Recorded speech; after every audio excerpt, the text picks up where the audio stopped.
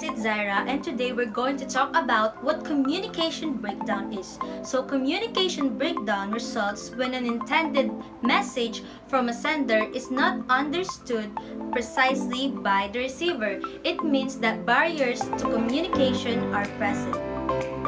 And here are some barriers to communication. First is the physical barrier. The physical barrier, these are the natural and environmental conditions that are happening while the communication is ongoing. For example, people talking loudly, the videos, the cars, all those horns and everything around us that are noises. These are physical barriers.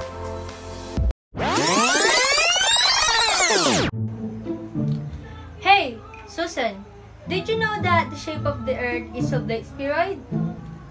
Oh, really? I thought it was flat. No, it's a oblate spheroid. Didn't you study Earth and Life Science when you were in 11th grade? Of course, I studied Earth and Life Science before. My teacher said it was flat.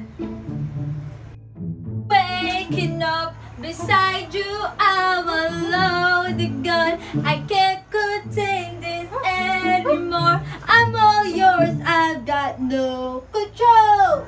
No control. Second is the psychological barrier. It is also called as the mental barrier because these are the social and physical issues of speaker towards communicating with others. Some examples are trauma, shyness, fear, and stage fright. Hey Nene! Have you visited the newly opened mall there? I bought 2 hoodies there. Look po, it's just, you know how much is this? This is $100,000. Yeah, because it's Dior. And this is Chanel. Yeah, it's very expensive. Hey, are you going to talk to me? Look po, they're very expensive. I bought 2 hoodies, but it's all mine, not yours. Next is the cultural barrier. Cultural barriers are encountered by people regarding their instinct values, beliefs, and traditions in conflict with others. Some examples are cultural beliefs, manners of dressing, and speaking.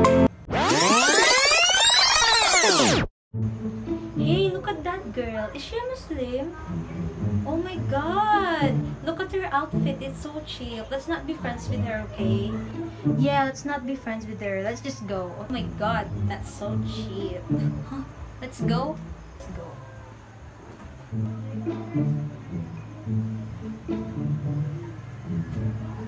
Lastly, linguistic barriers. Linguistic barriers pertains to language and word meanings because words carry denotative and connotative meanings. They sometimes cause confusions and misunderstandings.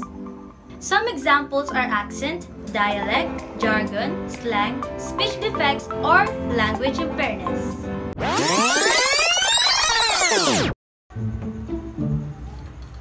Hey, are you from here? I'm a British.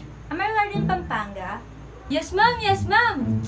How long to make a baby? Make a baby? Yeah, how long to make a baby? 9 months. 9 months to make a baby. What? It's so long. I'm not going to make a baby. Oh my god. What? And that's it for today, guys. I hope you learned a lot in this video. And I hope that you enjoyed this video. So see you again next time, guys. Goodbye.